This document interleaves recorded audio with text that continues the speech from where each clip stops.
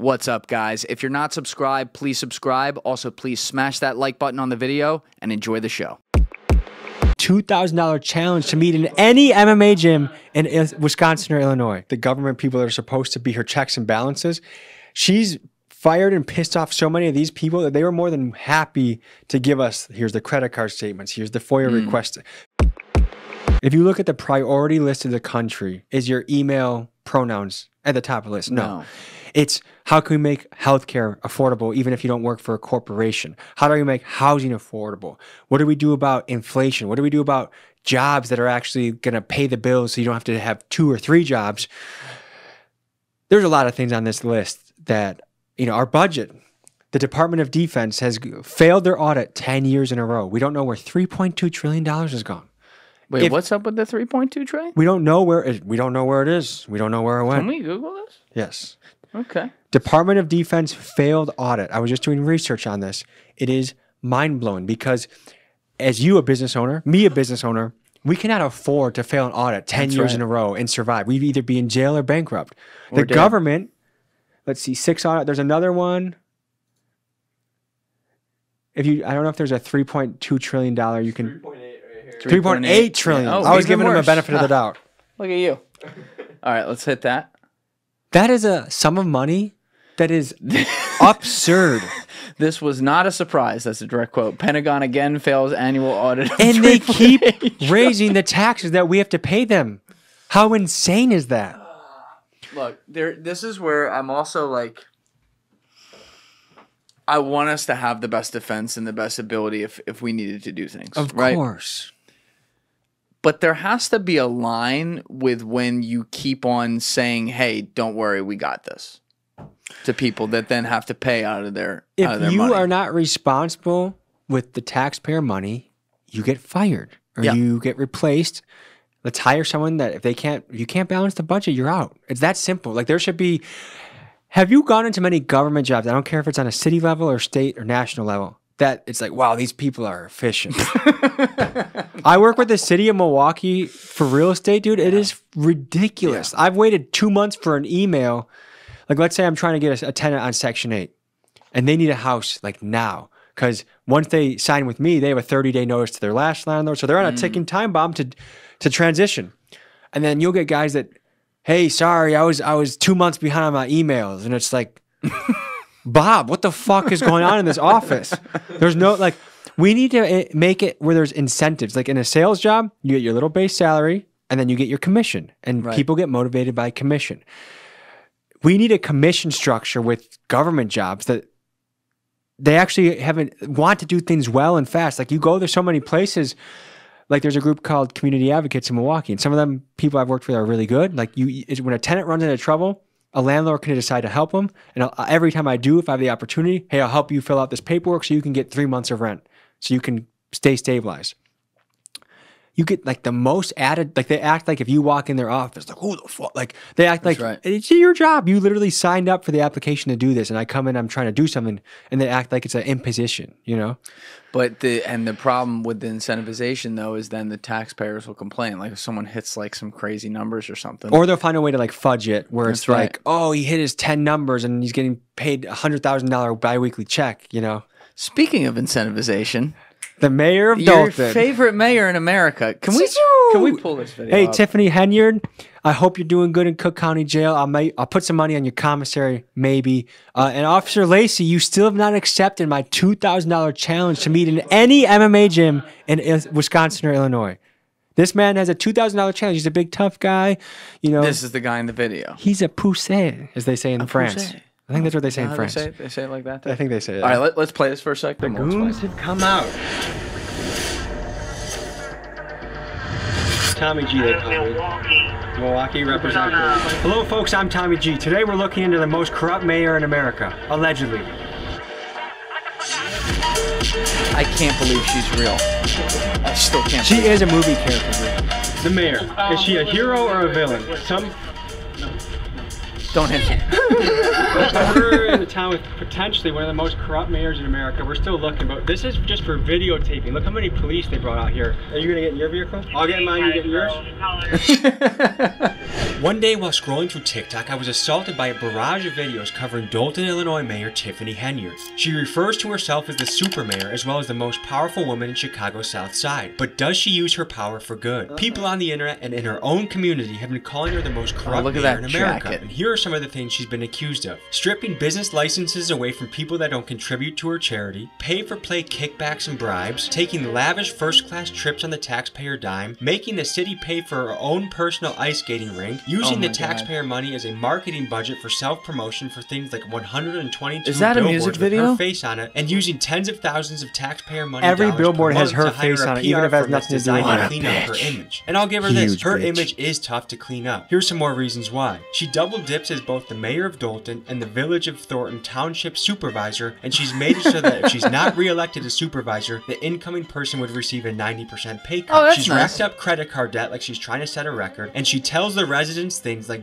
better have my money and compares herself to Martin Luther King. And that's just the tip of the iceberg. It's alleged that she rolls around like a crime boss. Some people claim that she's even gone as far as having the cars of people that oppose her shot up to intimidate them. She rolls around in a convoy of extensive private security, of course on the taxpayer dollar, and it's said that she has the police force in her pocket partly due to the outrageous amounts of overtime she allows her officers to be paid. Again, on the taxpayer dollar. I hope you're noticing the theme here. Unfortunately for Tiffany and her police chief lapdog, Officer Louis Lacey, I have in my possession receipts, disciplinary forms, documents, and insider information that we will be diving into in great detail today. Folks, this channel does not stand for bullies, and by the end of my expose, I'm sure you'll draw the conclusion that Tiffany, Officer Lacey, and their cronies are not only bullies of the worst kind, but an absolute disgrace to the title of public servant. The FBI is currently investigating her, so I hope she gets to see this video, but I'm not sure what the Wi-Fi situation is in Cook County Jail. Let's begin the episode. All right, let's pause it. So first of all, definitely shout go out watch to this. Miguel. How good was that intro? Oh my god, on the it's so set? good. It's so good. Your edits are beautiful. The fact that he's doing all that, He's shout the out man. Miguel. He's the absolute man. How long have you had him? A year and a half. He hit me up, and I'm like, "Oh, do you want to cover a gay pride parade?" He's like, "Sure." We drove to Chicago and we did that, and we've been working with each other ever since. Now, did you edit everything yourself before that? I used to, Yeah. and you can tell. I mean, it's not like if you look at the Las Vegas tunnel video, I edited that largely myself. I think almost entirely myself, and you know, it gets the point across. Like I still have the important conversations. I still get to hear the details of what's going on, but it's not like captivating. It's not. It's bare bones artist, editing. Right. It's that's a real artist rendition there. But he. Oh, this is the one you edited. Oh, just listen to the intro song, old people. In and out of life again. Life again. Would you say it's dangerous? I notice there's a lot of makeshift weapons around here. It's actually like, I wouldn't believe this if I wasn't living it. Tunnels are different. This is pretty good. I mean, but it's Miguel, not but like, it's like, yeah. I mean, it gets the job done. If Miguel and Keegan got, you know, hit by a tornado, I could still put a video out, but it's not going to look nearly as good. Right. That live there. Some people are on the run. Some people just like to live there and be out of society. Let me just say, I am nervous. I'm a little bit nervous. These are people that anything can go down. There's probably going to be machetes, knives. We're going down to explore. I have some special guests with me today. They're tagged in the description. We're here with Ethan. We're here with Colin. We're here with Lucci. We're here with Tyler. But even that was about a year and a half ago. Like, I feel like we're finally like we could consider ourselves purple belts in the documentary Yeah, I space. agree. Yeah. I think our access to contacts is like a brown or black belt level. But like one thing we're really leveling up on is our voiceovers, our context, our education. Like one thing we determined just a few weeks ago is even if I'm covering like the craziest Cambodian bloods of Stockton, I don't want to just get that. I want to one make it more well-rounded by having more characters in the story that aren't gangster, but two, I want everyone to walk away with something that they've actually learned that they had no idea before they watched the video. A goal is now to have, I want high school teachers around America to show my videos to their kids. When they're lost, they're out of options. Like, how am I going to teach these kids? They don't want to learn from me. I can't speak their style. Okay, we're going to put on a Tommy G video that teaches them about That's this. awesome. That's one of my goals. That's and anytime cool. high school or college professors or teachers ask me to come speak to their kids, I always do it. So that's a big thing, is reaching the youth. Yeah, I love that. And I think you have to make learning fun. Yes. Right? It should be fun. There's so many cool things to learn. Yes, and that's like a huge issue they're having at schools now in this era because they can't make, you know, the 9 to 3 day like entertaining for the kids. Well, this is how to do it. But that mayor, back to her. Yeah, let's talk about her. So first of all, how did you? Some of this information was like through like FOIA requests. Or? So the trustees that I interview in the video, they're basically like the government people that are supposed to be her checks and balances. She's fired and pissed off so many of these people that they were more than happy to give us, here's the credit card statements, here's the FOIA request. So they gave us a lot of the firepower we needed to put together a compelling story that wasn't just allegedly stuff happening, but hey, here it is on paper. And she walks around with her private police security all the time. She had a guy work 314 hours of overtime in 2 weeks. Yes. He apparently slept 2 hours a day and he got a $13,000 paycheck. Here's the thing about her. I mean, you've met some high-level people, and if they have any security, it's like one guy.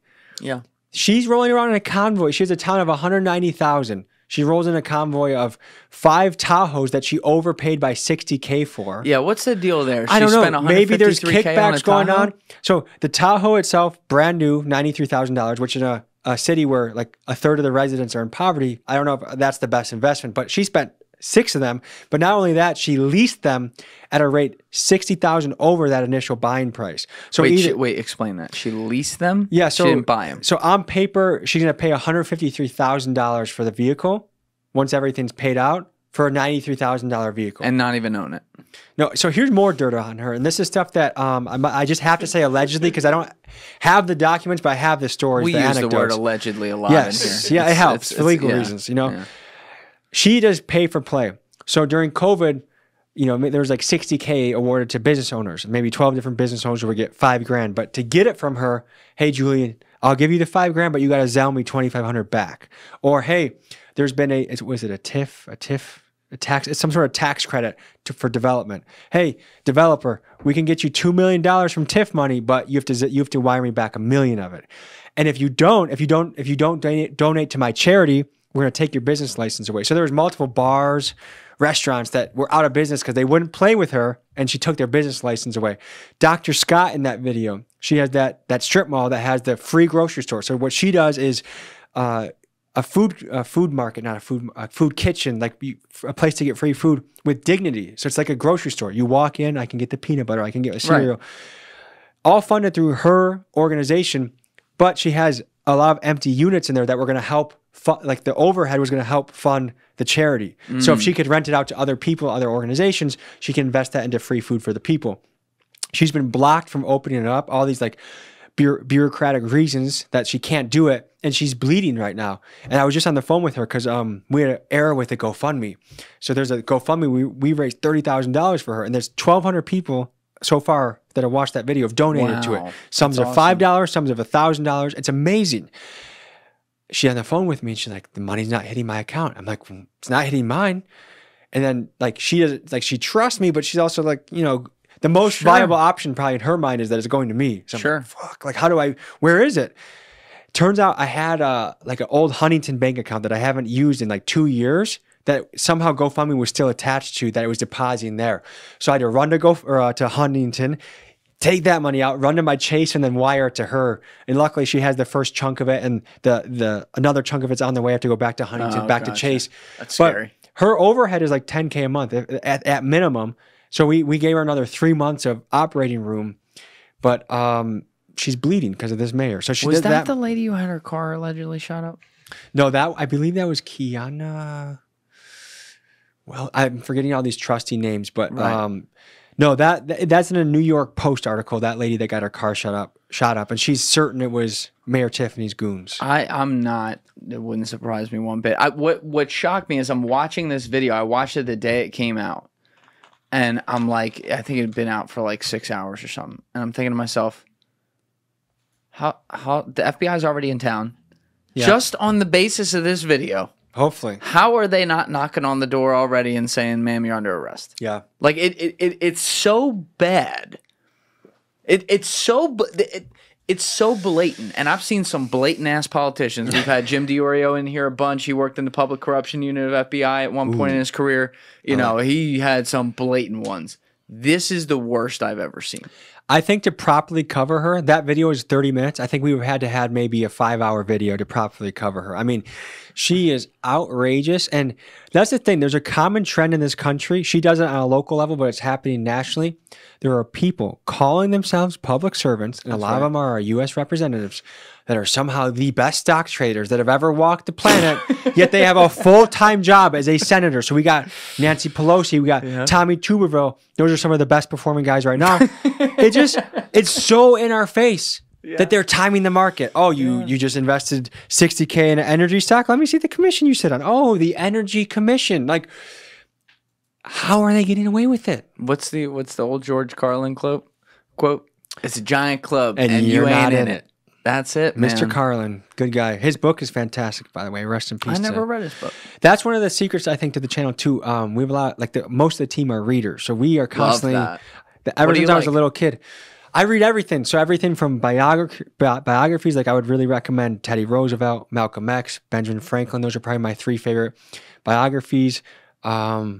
I mean, I just recently read a fantasy novel that my sister recommended, and I was like, "Oh, this is pretty damn good." I think it's The Call of the Wind. Like a sexual fantasy model? Oh, like he was at half mast when he walked the gain plague. Like more like Harry Potter fantasy. Gotcha. Well, sometimes those get a little. I used to read a lot of like self-help books, but then there's a certain point where it's like, You got to do it. Thank you for watching the video, guys. If you haven't already subscribed, please smash that subscribe button and check out this clip's full podcast episode by clicking here or in the description below.